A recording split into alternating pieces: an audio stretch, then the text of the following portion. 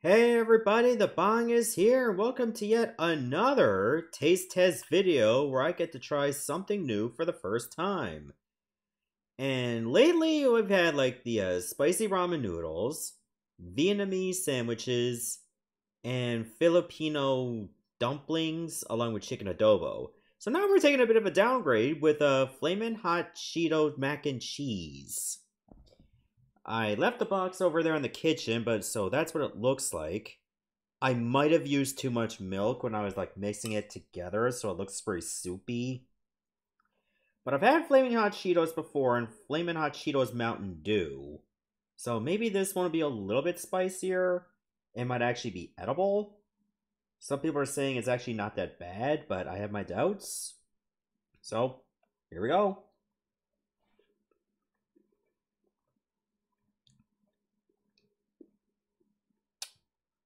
Oh yeah. Oh, it's spicy, alright.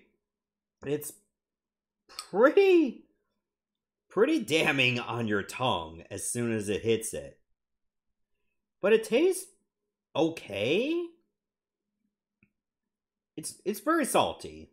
Like let's be honest, it's boxed mac and cheese. Of course, it's gonna be salty. Like this would be like a once in a while kind of thing. I would not recommend you have this every month or every week, especially.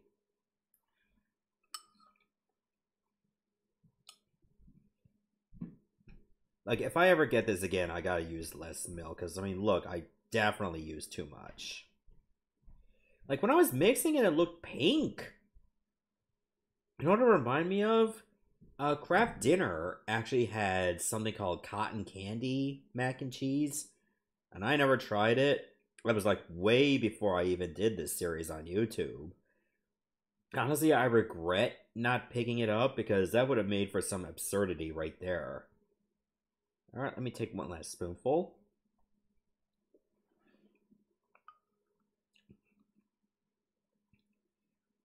In case anyone asks, like, is it really that spicy? It is spicy, but it's not the hottest thing I've ever had. The Korean noodles, like, even the cheese one was way spicier than this. This has a little bit of an aftertaste to it, but it's not too offensive. The only other kind of Cheeto mac and cheese that I've had was like the bowl cheesy one. I know they had another one that was like jalapeno, and I'm like, why do you have two different kinds of spicy Cheetos mac and cheese? You got jalapeno, and you also got flamin' hot. Like, couldn't you just done like the maybe the nacho kind or the pizzaroni or like pizza paws kind? Actually, I think the orange one was like nacho cheese. I don't remember. But that one like had a weird aftertaste to it compared to this one. So would I recommend it? Like maybe as an indulgence, but don't have it every once in a while. Like your body will hate you for it. So I'm just gonna keep this short and sweet, and I guess I'll see you guys for the next one.